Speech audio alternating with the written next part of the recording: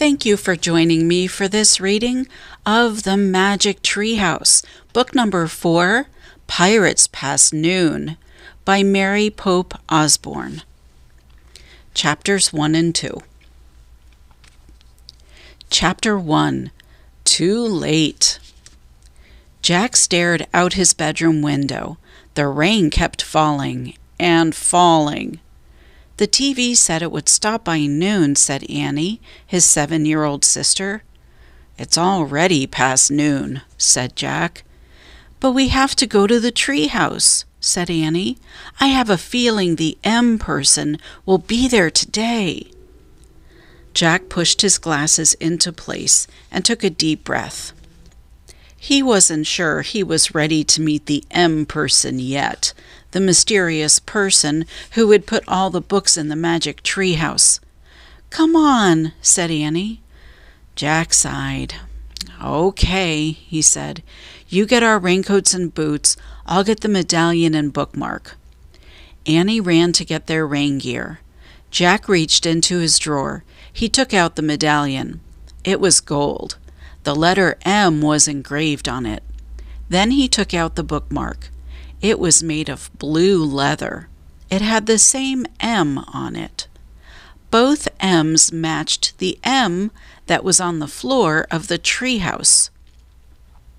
Jack put the medallion and bookmark into his backpack. Then he threw in his notebook and pencil. Jack liked to take notes about important things. I got our rain stuff, called Annie. Jack picked up his pack and went downstairs. Annie was waiting by the back door. She was putting on her boots. Meet you outside, she said. Jack pulled on his raincoat and boots. Then he put on his backpack and joined her. The wind was blowing hard. Ready, set, go, shouted Annie. They kept their heads down and charged into the rainy wind. Soon they were in the Frog Creek woods. Tree branches swayed, flinging rainwater everywhere. Yuck, said Annie. They splashed through puddles until they came to the tallest oak tree in the woods. They looked up. Tucked between 2 branches was the treehouse. It looked dark and lonely against the stormy sky.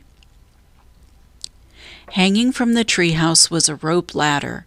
It was blowing in the wind. Jack thought of all the books up there. He hoped they weren't getting wet. The M person's been there, said Annie. Jack caught his breath. How can you tell? He said. I can feel it, she whispered. She grabbed the rope ladder and started up. Jack followed. Inside the treehouse, it was chilly and damp. But the books were dry. They were all neatly stacked along the wall, just the way they had been the day before. Annie picked up a castle book on top of one stack. It had taken them to the time of castles. Remember the knight, she said. Jack nodded. He would never forget the knight who had helped them. Annie put down the castle book. She picked up the next book on the stack. It was the dinosaur book that had taken them to the time of dinosaurs. Remember? She said. Jack nodded. He'd never forget the pteranodon who had saved him from the Tyrannosaurus Rex. Then Annie held up a book about ancient Egypt. Meow, she said. Jack smiled. The Egypt book had taken them to the time of pyramids. A black cat had come to the rescue there. And here's the book about home, Annie said. She held up the book with the picture of their hometown in it, Frog Creek, Pennsylvania. Jack smiled again. The Pennsylvania book had brought them back home at the end of each of their adventures. Jack sighed. Okay. He still had 2 main questions. Who was the M person who had put all the books here? And did the knight, the pteranodon, and the cat all know the M person? Finally, Jack reached into his backpack. He took out the gold medallion and the leather bookmark. He placed them on the floor, right over the spot where the M glowed faintly in the wood. Rain blew into the treehouse. "Brrr," said Annie. "It's not very cozy today." Jack agreed with her. It was too wet and cold. "Look!" Annie pointed to an open book lying in the corner. "I don't remember a book being open." "Me neither," said Jack. Annie picked up the book. She stared at the picture on the page. "Wow, this place looks great." She showed the picture to Jack. He saw a sunny beach, a big green parrot sitting in a palm tree, and a ship sailing on a blue sea. Another gust of rainy wind blew into the treehouse. Annie pointed to the picture. "I wish we were there instead of here," she said. "Yeah," said Jack, "but where is there?" "Too late," came a squawk. Jack and Annie turned quickly. Sitting on a branch outside the window ledge of the treehouse was a green parrot, exactly like the parrot in the picture. "Too late," the parrot squawked again. "A talking parrot," said Annie. "Is your name Polly? Can I call you Polly?" Suddenly the wind started to whistle. "Oh no, now we're in big trouble," said Jack. The wind blew harder. The leaves shook. The treehouse started to spin, faster and faster. Jack squeezed his eyes shut. Then everything was still. Absolutely still. Jack opened his eyes. "Too late," squawked Polly. And that's the end of chapter 1.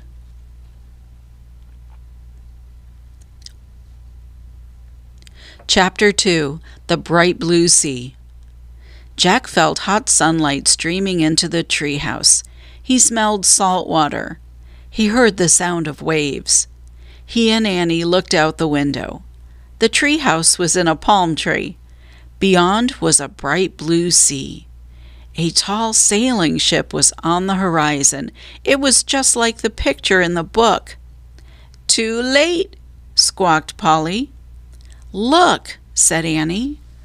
Polly was flying in circles above the treehouse. Then she swooped down to the ocean. "Come on, let's follow her. Let's go in the water," said Annie. She took off her raincoat and dropped it on the floor. "Wait, we have to study the book first," said Jack. He started to reach for the book, but Annie grabbed it. "You can read it on the beach," she said. Without even looking at the cover, she shoved the book into Jack's backpack. He sighed. Actually, the water did look wonderful. "Okay," said Jack. He took off his raincoat, too. "Come on." Annie handed Jack his backpack, then started down the ladder. Jack folded the raincoat and put it next to the stack of books. He put on his backpack. Then he went down the ladder. As soon as Annie hit the sand, she ran toward the ocean. Jack watched her wade into the water. She was still wearing her rain boots. "Your boots, Annie," called Jack. She shrugged. "They'll dry out," she said. Jack took off his boots and socks. He put them beside his pack. Then he rolled up his jeans and ran across the hot sand into the waves. The water was warm and clear. Jack could see shells and tiny fishes. He shielded his eyes against the sun and peered out at the sea. The tall sailing ship seemed a bit closer. "Where's Polly?" said Annie. Jack glanced around. No sign of Polly. Not in the palm trees, not on the sunlit sand, not over the bright blue sea. When Jack looked out at the sea again, the ship seemed even closer. Now Jack could see its flag. As he stared at the ship's flag, a chill went through him. The flag was black, with a skull and crossbones. "Oh, man," he breathed. He started out of the water. "What's wrong?" said Annie. She splashed after him. Jack ran to his backpack. Annie followed. He grabbed the book from his backpack. He looked at the cover. For the first time, he and Annie read the title of the book. "Yikes," said Annie. "Pirates of the Caribbean," Jack read aloud. And that's the end of chapter 2.